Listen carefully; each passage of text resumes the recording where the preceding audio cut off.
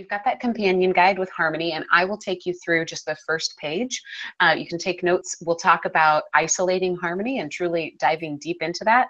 And then without too much prelude, I will introduce our phenomenal guest for the day. So if you're following along and you want to know about harmony, I think the best way to understand it, it does live in that relationship building theme, but I describe harmony really as the bridge builder. It's building bridges through consensus, through deflating emotion, anything that gets a little bit too excited or too negative or too angry. I think harmony can really bring it down, bring it back together. What harmony does is it points us forward through practicality.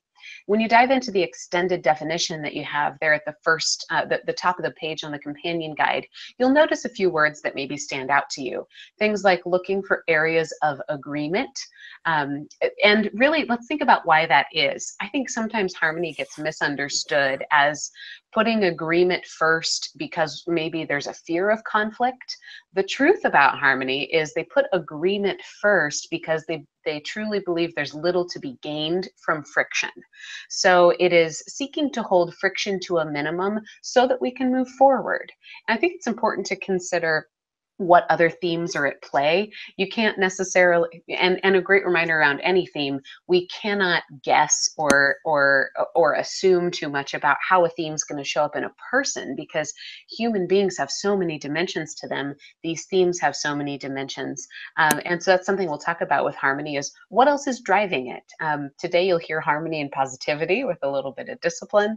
Sometimes when you think of harmony and achiever, it's let's get to consensus so that we can check things off our list.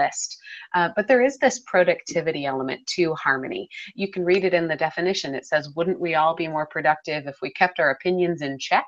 Instead of looking for consensus and support, you would believe we would, and you live by that belief. When others are sounding off about their goals, their claims, and their fervently held opinions, you hold your peace. And so it is in many ways about being able to bring a group toward a place where there's a common understanding, and then being able to use that common understanding to move the group forward. When other people start to argue about their favorite theory or their favorite concept, you can steer the direction of that debate, and you may tend to talk about maybe what's practical, or what is common, what are we all already agreeing on, so that those the extremities of emotion that happen when a whole bunch of humans get together, they can drive you in a great direction. But I think what you can do with harmony is bring it back after that moment has happened and said, can we all get on the boat and can we all get going? It's a good boat. So that is actually my favorite part of the long definition, is we're all in the same boat. It's a good boat. We don't need to rock it too much just to show that we can. So let's talk about what does it look like to lead with harmony. When I think about harmony and leadership, I think there's an amazing amount of maturity that can come from leaning into that ace in your deck, to borrow that actually from something Ed said earlier. You have all 52 cards, right? But you need to know what the ace is. And if harmony is your ace, one of the areas of your leadership you can think about sharpening is not just needing peace, not just needing a calm sea, but being able to provide that for others, and provide it not as a means to an end, or not as the end that hopefully we'll get to someday, but as a way of leading. I've got a quote here from Dr. Martin Luther King Jr., and it says, "Peace is not merely a distant goal that we seek, but a means by which we arrive at that goal." So it's not the end, it's not the means, it's both. It is, let's not just be afraid and of conflict, but let's realize that if we can use peace to get to where we're going, then where we end is also much more collaborative and much more mutually beneficial. I think as an individual, harmony is about finding the most peaceful way forward. As a leader, it's about creating it in many ways. And you probably create that by helping others buy into collaboration. I also think about, as a leader with harmony, considering the best way for you to get your own ideas across. Many times harmony is a theme that will help you. It will help you mediate. It will help you help others be heard. But as a leader, you have your own opinions. You have your own voice. And leaders with harmony might get those heard, by collaborating with other people. Think about understanding the players on your team intimately, understanding what motivates them, what gets them excited, and then which of those people might be a great champion for your cause. Which of those people can take your even-keeled approach and really shout it from the rooftops. I think a couple great questions to ask yourself as a leader with Harmony is first to study your style of collaboration. That is what Harmony brings to the table, this ability to say, let's put a pin in any sort of areas of dissent and let's think about where we can move forward. And in many cases, that means studying the puzzle pieces and finding the places that they fit together. So think also about yourself. What kind of collaborative partners could help make your cause be heard? When is it that you find the most practical way forward? Is it after you have heard everybody's opinion? Do you need perhaps to sit down one-on-one with people? Harmony, in many ways, is about sensing. It's very similar to empathy in that way, and in that you can probably very quickly figure out an area of consensus. So study that. Get curious about that. Are there situations, relationships, even physical spaces that that consensus is more clear to you? And how can you spend more time in that area?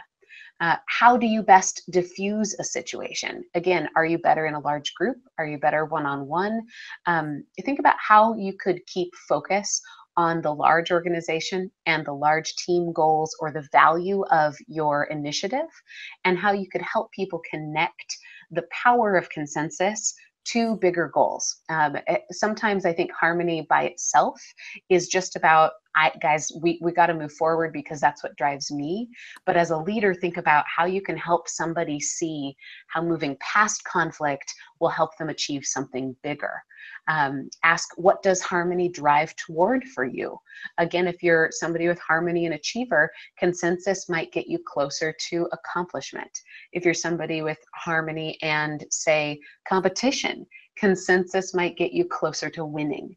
So study your Harmony, study the dimensions of it, the dynamics of the themes that that you bring to the table, and really understand how you could get even closer to maximizing that. Again, Harmony is a bridge builder. It's a consensus builder. It's about moving forward practically. Let's talk finally just about our 4 needs of followers before I bring in Ed to the conversation. We know there are 4 things that followers need from leaders. They need trust, compassion, stability, and hope. And I just want to drill down on each of those, of what Harmony brings to the table in terms of achieving that. First of all, we'll talk about trust.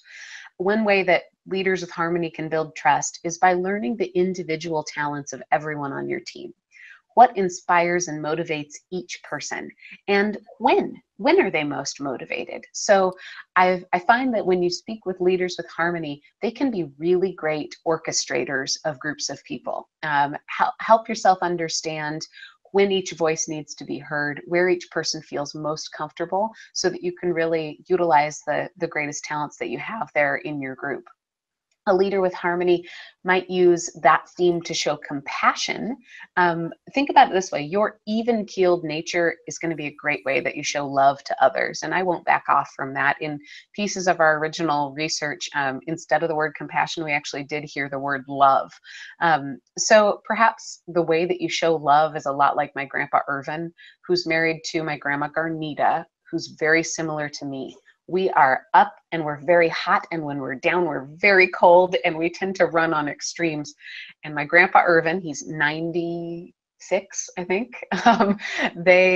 He is just the best complementary partner to her because he thinks she's wonderful. You can tell he cherishes her, and he never goes too hot or too cold. He's very dependable, very reliable, and very even keeled. And I think that is one way that he shows love. If you've got Harmony, tap into that. Tap into the fact that you always have your pulse on the practical, even when things are a little bit at extremes.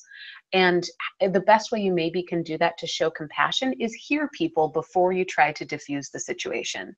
Let people have their moment where they need to be hot, or they need to be cold, or they need to be angry, or they just need to be sad. Hear them out, and then bring in that practicality and help diffuse it. A leader with harmony might use that theme to build stability by connecting, again, your desire for consensus to larger goals. Talk about where we need to be in the future and how agreement will help us get there. And finally, with hope, help each voice be heard. Help people see their own individual future. Help them see what comes for them on the other side of conflict. You might find yourself, if you're a leader with any theme, if you want to focus on hope, how do you use pictures? How do you use language? How do you use language that looks forward so that it's not just about where all of us are going, but maybe individualize that. Help people see where their future is, what lies on the other side of dissent or of emotion, and how do we get there through harmony.